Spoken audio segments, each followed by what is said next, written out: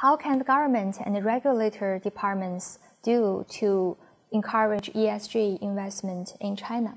We see in many countries now the growth of so-called stewardship codes, for instance, which gives more concrete guidance on how long-term investors should behave.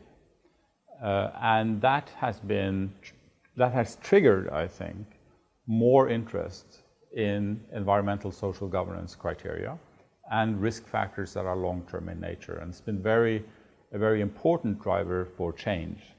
So I think this is also something where maybe regulators in China also could look at whether it's possible to strengthen the guidance around long-term investment for these types of asset owner institutions.